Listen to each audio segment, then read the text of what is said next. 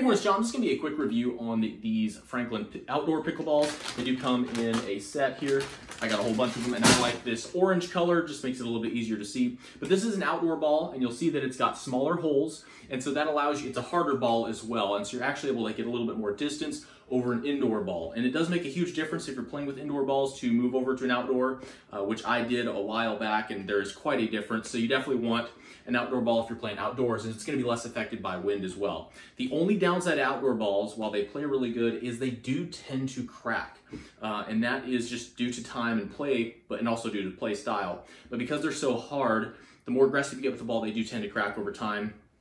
That's no different with these Franklin balls. They do still crack, but I am getting a little bit longer play time before they crack than some other brands that I've used. So these have been the best that I've found so far. They do still crack somewhere between 7 to 10 hours of play. I would say you're still going to get a crack out of these eventually, and it just depends on your play style, how hard you're hitting that ball. But just know you're not going to get away from cracking with these, but they do seem to last a little longer, and they play phenomenally while you're, before they crack. So you get a lot of good play sessions out of these, and we like the way they perform. So that's just a quick overview on these. Thanks for watching, and enjoy the rest of your day.